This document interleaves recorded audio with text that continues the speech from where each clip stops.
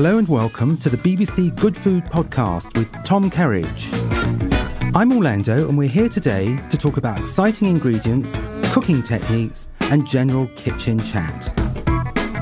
Plus, we have an original Tom Kerridge recipe for you to try out at home, whether you're a beginner or a budding chef.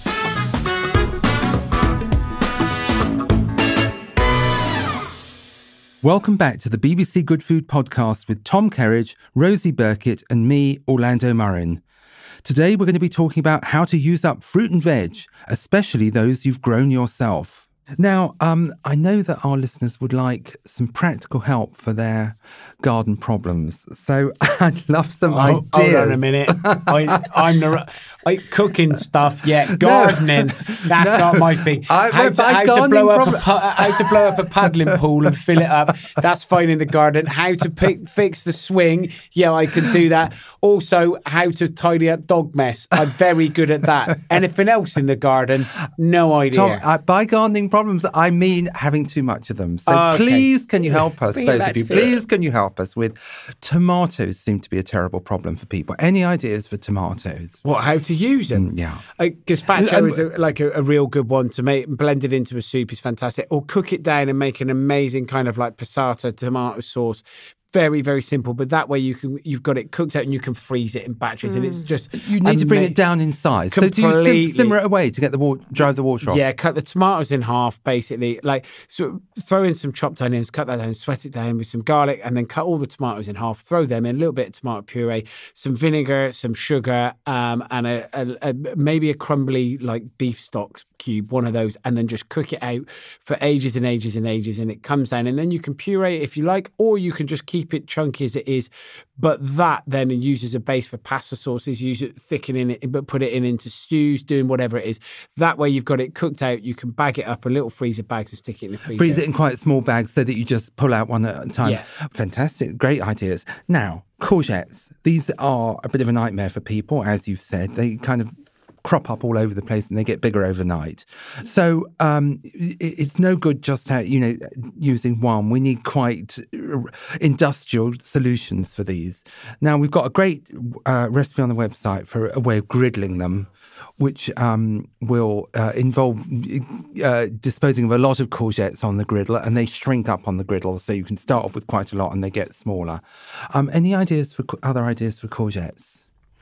Well, one of the things is similar to the griddling, but if you, again, harking back to Sicily, because obviously they have amazing courgettes, I went to a sandwich shop where this famous sandwich shop called Borderi in Ortigia Market, where they make the most epic sandwiches. Sicilian sandwiches are things of beauty.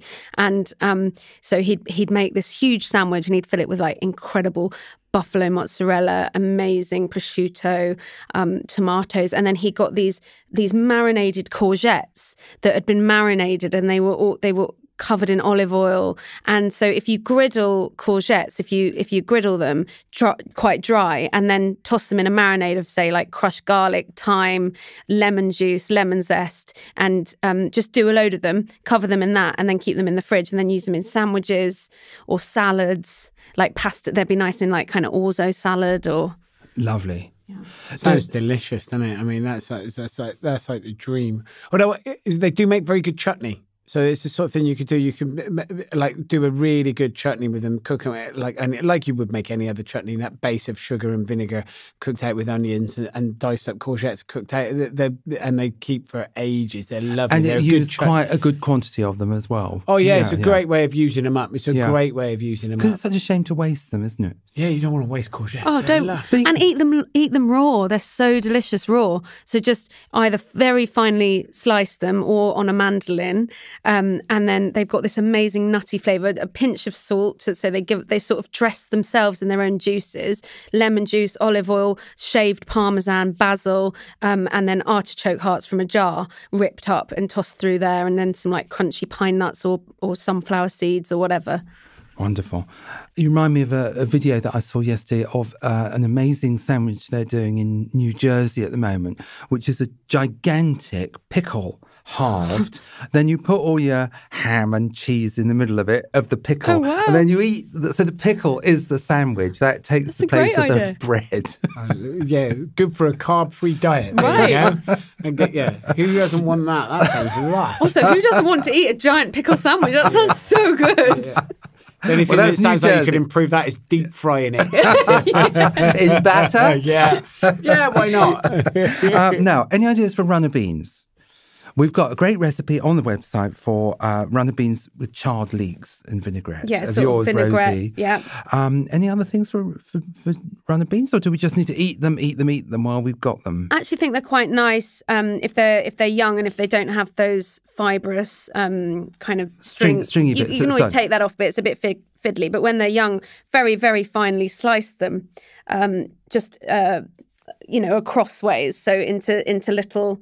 If you finely slice them, they're really nice and crunchy. Nice with, say, red onions, sumac, salt, olive oil, lemon juice. They are lovely. They've got such an amazing natural sweetness to them that they're so beautiful, and they're clean and crisp and fresh. They go really well with something like harissa or chili. So that kind of counterbalance of the two things together are amazing. And nut oils, they go really well with walnut oil, even a little drizzle of sesame oil, those sort of things. Those nutty, they're really good for counterbalance big flavors. So they're delicious like that. They're stunning. And do you serve them in the restaurant in that way? No, not in that way. No, that's something I would do at home. We would use them quite often. They'd be used just as a very simple side garnish, just in salted butter. That's it. But just when you want to create something a little bit more for home, those counterbalance of flavors, they work so well. Tahini paste. Yes, they'd be lovely with tahini. Yeah. Tahini paste is lovely. Because they need to be eaten quite fast, don't they, runner beans? They're one of those things that gets a bit stale, like broad beans get stale exactly. quite fast, As soon as don't they're they? picked, the natural sugars turn to starch and they start beginning to get a little bit boring and bland. That's why you want to pick them, cut them, cook them straight away, serve it like peas, that beautiful sweetness that you want. And sweet corn's another one where it just, the graph collapses of the sugars in the sweet corn as soon as it's been picked. So sometime we must do a podcast on sweet corn. I think that would be a fantastically exciting subject. Lettuces are a bit of a problem because you tend to plant a row of lettuces, so you get lots of lettuces all at once. Do you cook with lettuces, Tom, or do you? Yes, 100%. What do you do with them? Baby gem lettuces are fantastic, char grilled. They're absolutely stunning. They're wonderful. Or sliced down, things like romaine lettuce, very, very thinly sliced, stirred into peas. I mean, peas, bacon, petit pois à la francais. It's a that's classic. a famous French dish. Lettuce that even just stirred into pasta dishes, just slice and stirred right through at the end. Absolutely amazing way of bulking things out, but giving a clean crispness of flavour, using them up. Really good. Cook with lettuce, definitely. I mean, it's got to be the right sort of things like oak leaf or Lola Rosso or endive or things like that. They're not good, but things like chicories are fantastic for that. Radicchio, those big, strong, hearty flavours. They're really good with Italian dishes. That kind of that kick of a kind of acidity and iron and everything that you get, that bitterness that you can get from those lettuces are. I think it's really underused lettuce generally because it has that kind of juicy crunch to it, which is really enjoyable, but also it has flavour. Yes. It has a really interesting flavour. Well, those irony and bitter leaves. ones are so good with things like shellfish. They're great with cockles and clams and mussels and very, very simple things. And I'd even like to put in a word for the good old iceberg occasionally because it's so refreshing that it's almost like having a fizzy drink, a mouthful of iceberg. I love an iceberg. In the right place. With fried chicken, if you're doing a fried chicken bun, iceberg, it's got to be iceberg. People it's are so mean crunchy about and iceberg. fresh. And prawn cocktail, it's got to be iceberg, hasn't yeah. it? But people, well, in this room, icebergs are welcome, aren't they? Icebergs are welcome. I think, again, that harks back to conversations we've had before about childhood memories, and it was the lettuce that everyone used to have as a kid. And I love it. An iceberg is great. You just don't want to have it with fish paste like I had as a child. Put the two together, that's not great. Fish paste and meat paste. Yeah, Too many sandwiches like that in my lunchbox. Yeah, not great. And what about freezing? Are you a good home freezer, Rosie? I have frozen broad beans and peas when I've had too many, and I think they freeze really well. Again, if you freeze them after picking them, soon after picking them, if you know you're going to have too many. Do you blanch them first? No, I would whack them in the freezer. Yeah, I would just if it was broad beans, I would take them out of the pods and freeze them, and then the same with peas. I would take them, pod them, and freeze them. I know a gardener who said to me that who has a tremendous problem of gluts running right through to Christmas. That sounds painful. And she swears by her dehydrator. So she's got a great big dehydration plant. I mentioned it humming away morning, noon and night. And she puts these things in on trays and they kind of disappear. And then she takes them out. And I don't know quite, history doesn't relate what she does with them at the other end. But you would probably turn those into restaurant dust, wouldn't you, Tom? Are you a dust man? No, some things, but mushrooms, yes. But most things, when they go through the dehydrator, it's about intensifying flavour. It's the same as like grapes and raisins. Do you know what I mean? That what happens is you take one product that's prime then, and then if you've got too much of it, the point of turning it into raisins is a preserving process. It's the same thing when it comes to dehydration. And what it does is it crisps things up, it intensifies flavour, and it makes things delicious. And they're good for garnishing things, throwing stuff through salads, adding bits and bobs, texture and crunch as well. So yeah, dehydrators they're a great thing to have. But like Rosie touched on earlier about the tomatoes, you haven't got to have a dehydrator. You can just have the oven on low. You know, it hasn't got the airflow quite the same, but just that drying process. But we would, with your oven, Rosie, we were trying to make the tomatoes kind of chewy and drier, whereas this dehydrator gets all that it does turn them to just leave them in longer. Does it just leave them in longer? Yeah. So it's how long you keep them in the oven will the dehydrator will have a fan and an airflow thing that's going on, but essentially you can do the same. If you had it in a low fan oven, you could do the same thing. And then would you powder them because you don't want like chunks of dehydrated tomato? Would you powder them or no? Chop them up. Yeah, just chop them up. Yeah, like little kind of like little sun dried tomatoes essentially. Yeah. You've got to go a long way to make a tomato super dry. You'd have to slice it very thinly and dry it all out. But yeah, I mean, I get the point. It's a preserving thing, you know, but you could take it out, stick them into olive oil, all of those sort of flavors. Once they're dehydrated, the intensity of the flavor, you can infuse them with oil, and then you get the flavored oil rather than just using the product. So, you know, there's loads of things you can do, but when you've got too much of a product, if you've been growing things. Yeah. The problem that I remember when I had a restaurant was that I was very busy, you know, cooking dinner that night, and suddenly something arrived that needed dealing with. So do you deputise some of your staff to deal with this vat of gooseberries have arrived, Tom? Yeah, or how do you... When you were in a restaurant, how many staff did you have? How many in the kitchen? Me. Yeah. Hannah Flowers is slightly different. We got 22. So it's kind of like there's 22 chefs. So at some point somewhere, there's always someone doing something rather than just service. So yeah, we've grown from a point of being very simple to being, you know, there's always process that goes through it. People have prep jobs going on all the time. Yeah. And that's the beauty of a restaurant, isn't it? That you can constantly stay on top of stuff, because I do find at home sometimes, you know, and I hate wasting food, but it is work to keep on top of all of the food sometimes. It is, yeah. That's where a home cook, you have to enjoy doing it. It becomes an amazing hobby. Yeah, because in the restaurant, you can constantly just be creative with, someone can be doing that. Someone can be just dealing with the excess, you know, produce or whatever. And if we talk about fruit, however well organised your fruit garden is so that you get like the fruit coming in at stages, it always seems to be the hottest day of the year that you're stuck there having to make jam, isn't it? With, you know, bubbling vats of jam all waiting to be put into warmed jam jars, and you'd rather be out on the beach, wouldn't you? Yeah. It's tough for a fruit grower, I think, isn't it? I can't speak from experience on that one because I've as yet to have enough success with you growing haven't got raspberry canes and strawberries this year? No, we haven't had. We had a handful of strawberries, like maybe a couple of handfuls, but definitely not a glut. But yeah, I mean, I think with well, potentially, if you're making jams, you could freeze the fruit.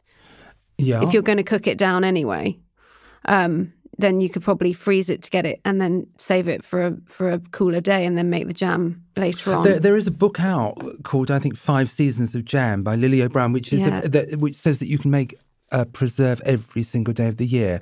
So I wonder if that's what she does. Yeah, all her jams are, so she's incredible. She has a shop on the Chatsworth Road, and she makes really... Chatsworth Road in East London. Yeah, it's in sort of near Clapton, Homerton.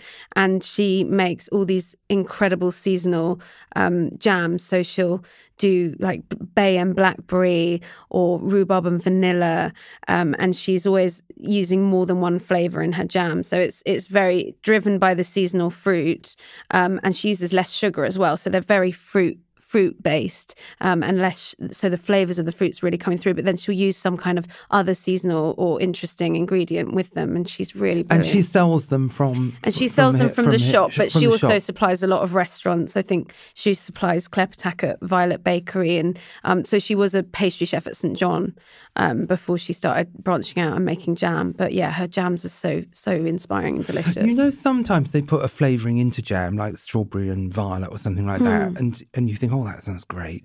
But you taste it and it's still strawberry jam, and you really don't notice the other thing that they've put in. It must be, she must have a lot of skill if you can actually taste the other things she's put in without it wrecking it, because you wouldn't actually want a great dose of violets in your strawberry jam, would you? Like, the hardest thing with jams is the sugar content, because you need the sugar content to provide the preservative agent. So you want the jam to last all year round. You know, it's making something, you know, jams have evolved because you make something when the crop is ripe now, but that will get you through the winter time. So, but it's the sugar that is the preserving agent that makes sure that it has the longevity. The problem with that is that sugar masks so many flavors. So when you want to add something to it, you always have to try and find something that can shine through with sweetness. You know, that's the difficulty. That then doesn't upset the balance of the jam setting. You know, you could do it with, I don't know, a flavoured vinegar or something that you think is an acidity breaker, a bit of lemon or whatever. However, by the time that it's set and cut through, it'll either alter the jam constant, how it sits or how it's texturally works, but also flavour-wise is very jam making, especially advanced jam making, is actually quite a difficult thing to be doing. But it is, yeah. I do think there's also something to be said for making kind of fresher compote style jams. Yes. So like the exact problem that you're talking about is the fact that you do need all that sugar in order to preserve it all year round.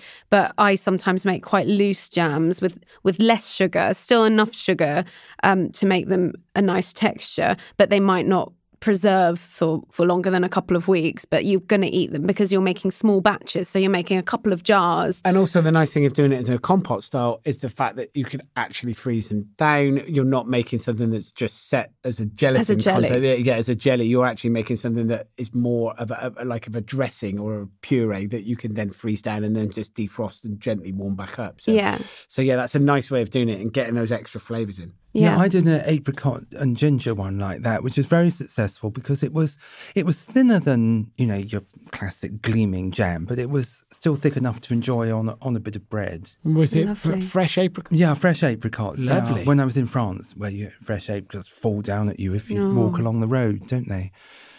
All those mad French fruits, they really do have amazing soft fruits there. Really wonderful. And the cherries raining down wherever you look. Kent cherries are very good, though, I have to say. I think they are. Unbelievable. I had some this year and I thought they were spectacular.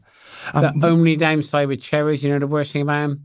The season is just so short. So short. It's just ridiculous. Something so amazing and so lush, it's just so short. And then when you buy the ones in the supermarket, they always look amazing and they just taste of nothing. They're very shiny, aren't they? They look like they should be incredible when you eat them. It's so depressing because you go, they taste nothing, nowhere near as good as they look. The best things are the little stalls at the side of the road. Like when I'm driving through Kent and there's a sign saying local cherries, always take a detour, and I just fill up at the greengrocer, brown paper bags full of cherries. They're such a pain to pick, cherries. I think they ought to be charged at about £1 each because they're a nightmare to get at. They're all up a tree, for heaven's sake. You're up a ladder trying to get the things off. They're very challenging fruit, I think. Do you know, we ought to have something to eat at this point. Oh, yes. But we're going to carry on because we're going to talk about chutneys and pickles and piccalilli and things like that. But I don't know about you, I'm peckish. We've got some griddled courgettes and we've got some runner beans with charred leeks. Oh, lovely. Yum, yum. Thank you. Excellent. That's Jack noisily bringing it in there. And we like the noise of the food being unwrapped as well, don't we? We like the crinkling of foil best of all. I'm not sure the listeners are going to like the chewing noises, though, because that can be quite quite off-putting? Well, I think they're probably quite used to chewing noises on this podcast, Rosie. It's not like the Archers where they do kissing noises. Now, that really is offensive. It really is. And all that huffing in and out of the room. And we're certainly not going to run to kissing noises on this podcast, are we? That silenced everyone, hasn't it? Thank you very much. I was just trying to think who might kiss who. Still to come on BBC Good Foods podcast with Tom Kerridge. What has that got to do with chutney? Well, I don't want to walk around smelling of vinegar, that's all. But no, you calm me down on that. How much chutney are you making? Make the chutney naked, right? Then the vinegar smell won't go in your clothes. Don't get too close, okay, in case it spits. Don't worry about it. Have a shower afterwards. Then you got chutney for the next 6 months.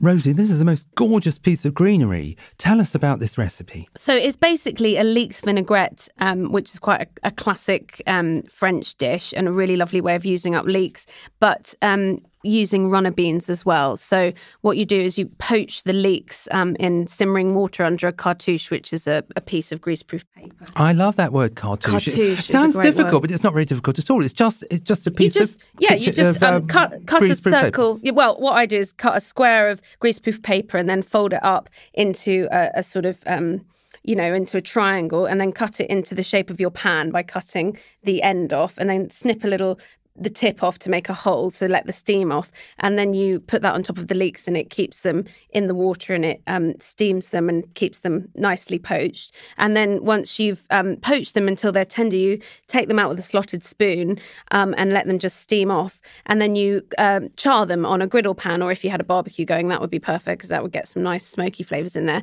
And then you blanch the runner beans until they're nice and tender, and then while it's... Do you use your cartouche for that as well? I wouldn't bother Don't with... need a cartouche for that. with the runner beans into really hot... Got this cartouche ready. I'm kind of wanting to use it again. I mean, it's really about going into sort of boiling water with the runner beans and to keep them nice and green. And then you toss them into a vinaigrette made with Dijon mustard, red wine vinegar, olive oil, caster sugar, and anchovies, and maybe a little pinch of chili, because I'm really bad for putting a pinch of chili in most things.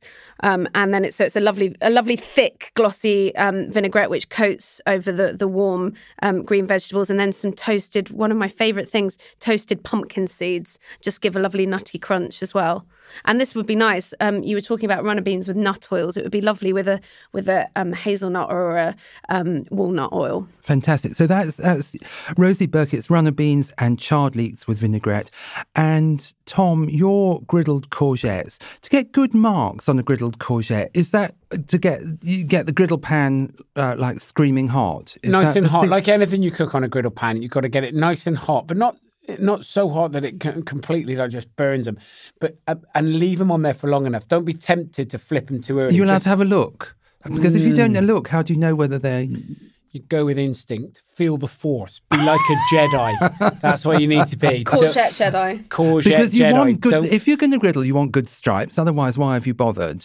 That's the whole point of griddling, isn't it? But the problem with having a look is if you have a look and it moves the position and then you put it back down, you're putting it down in a different parallel position. lines. Yeah. You just got a bit of practice, feel the force, become a courgette Jedi. Well, that recipe is also on the website, so happy cooking. Now, chutneys. Now, they're really in at the moment, chutneys. I'm not very fond of that boiling vinegar smell through the house, but you have to put up with that, don't you? That's part of making chutney. Yeah, but... I mean, does it always need that much vinegar? Does it always need that much acidity level? Not always, I think. And it's also, there's so many flavours and layers that you can get through things by putting them, the sugar content is really important, of course, at the beginning. But then also, it is about the fruit that goes in it, and then the vegetables, and then the way that it cooks out. I mean, I don't think it's a bad smell. I mean, of all the things that go through the house, Yeah. Cooking a chutney ain't a bad one. When I was a magazine editor, there used to be like chutney week when the kitchen was making chutneys. And they used to drift around the office with a trail of vinegar behind them. And I mean, it didn't matter. No one minded. It was their job.